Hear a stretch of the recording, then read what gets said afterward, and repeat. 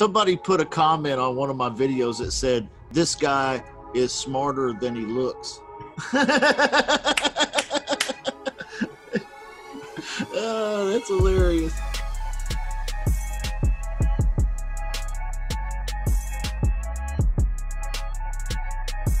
Claude, one question, if you got 2 minutes before, I know you probably got to run, but I'm good till the bottom of the hour. Okay. This question is in my mind about how you came up in the business yourself. So I've seen you on some, like, you showed us a video one time of you on a TV show. You've been advertised in, what was it, the Washington Post or New York Times, or hey, bye-bye, have a great day. And she's cute, Claude. You did good, man. How'd you pull that off? We should get married. You should. You better treat her right, man. I've known her since she was 16 years old. Oh, wow. Wow. And her parents still let me take her out. Oh, that's how you did it. That's how you did it. Oh, I see. I see how you are. How old were you? I was 17 and I turned 18 that night at 12 o'clock. You old dog, you. Yeah, Look yeah. at that. Yeah. I was 2 years older than her. So it looks like you were doing a lot of big guru type things. What point? What do you mean by big guru type things? Well, okay. If I were to ask 9 out of 10 people that are familiar with you, they would refer to you as a guru. One, because you've been around so long, your knowledge and skill level. I don't mean that in a derogatory way at all. That's a compliment. How could you take that as a derogatory? Yeah. That's a compliment. Well, I mean, maybe your age, but you're not an old man, but you've been doing this for a long time. Let's go out. Let's go for a 10-mile run and I'll give you a 1 mile head start. Okay? Yeah. No, I need more than that. I need 9.5, 9 miles, maybe 9 mile head start. At what point, or did you, or maybe I'm just asking a question I've invented the parameters of in my own mind, but did you at some point decide, hey, I don't need to do the TV shows and the ads and the, Wall Street Journal or whatever it is, and all these things. I'd rather have this boutique thing than, using your word, the boutique type shop, instead of pushing and pushing and pushing for more exposure, attention, limelight, what it may be. Does that make sense? What I'm asking? It makes sense. It was an adaptation. Before the internet, all we had was newspapers and magazines as our primary. When people were going to buy or sell houses, they did classified ads.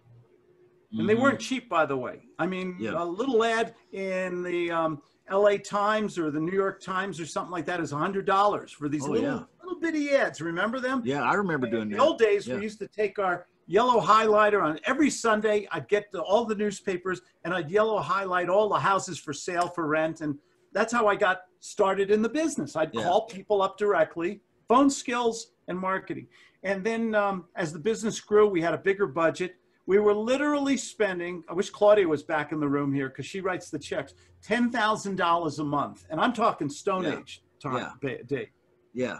Okay. But when you're spending $10,000 a month, but you're making 6 figures a month, it makes sense. And that's all we had then. Then I slowly started to do mailers because, I'd have so many people contact me. We did postal mailers. We had a big database of postal mailers. So we'd mail out a newsletter. In fact, if you've did I ever send that to you, the old copies of the Lease Purchase Times? I've got it. Yeah. I mailed thousands of those out monthly. I mean, and they brought me in business and people were mailing me in money and checks for my packages. And some of those converted into mentoring. So that worked really well too, the postal mailing. Then I started to learn, and I hope this is okay to give you this long answer, but this is incredible. Yeah. This is an evolutionary process. Yeah. Then I discovered I had to face my greatest fear. This would be a good video to share with the group, maybe. My greatest fear was public speaking. But public speaking, man, if you speak in front of 2 nuns and a Boy Scout, you're going to make money today. Okay. and I was scared to death of public speaking, but I read a few books by Dottie Walters, Dale Carnegie. I practiced. Yeah. You've heard of Toastmasters. Yeah. Yeah. I eventually Really. overcame my fear. And this is the thing about entrepreneurs. We're willing to do what most people will not do. Overcome our fear. Yeah. I'll tell you something. I used to hyperventilate before a speaking gig. And I started speaking at real estate clubs and at business associations, and every time I spoke, I made money. And I didn't have to do that run to the back of the room bullshit. Yeah. And so the speaking really, and how much does speaking cost? You know, and I put on the little suit and the white shirt and the tie, the red or blue tie and everything. So that's where that went.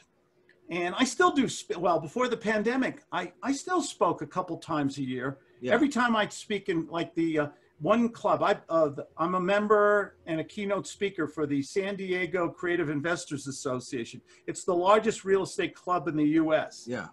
Okay. It's in San Diego, and they invite me every year to speak, and I have a ball. And every time I speak, there's new people there, and I give them free books. I say, go to my webpage. Here's a free book. Yeah. All these, like 100, 200 people go to my webpage, register. All of a sudden, a whole new influx of people in my database.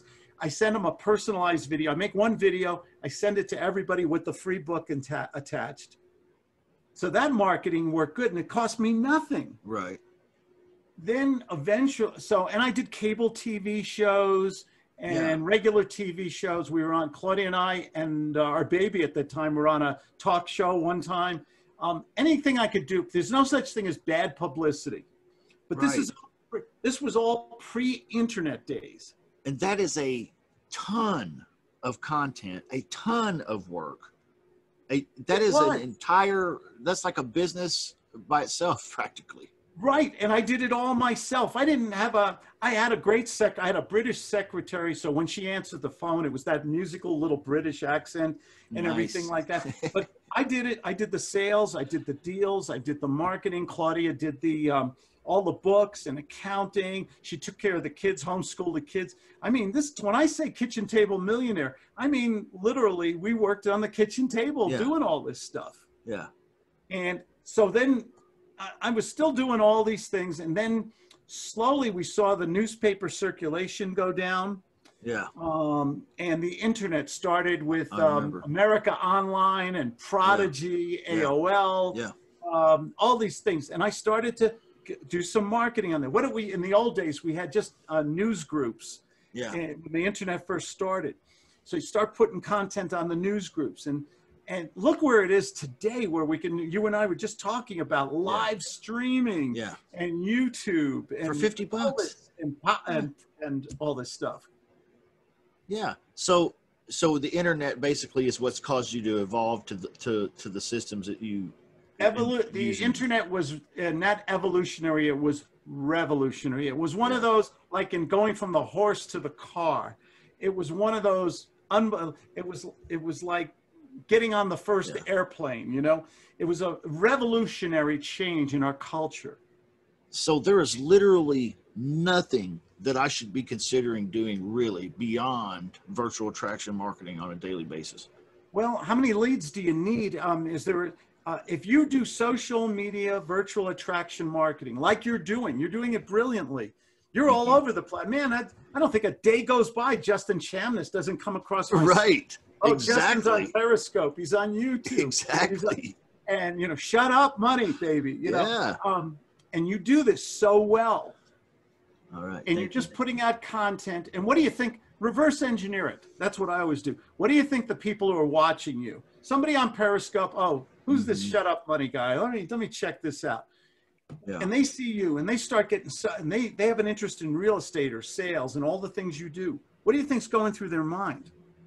Somebody put a comment on one of my videos that said, "This guy is smarter than he looks."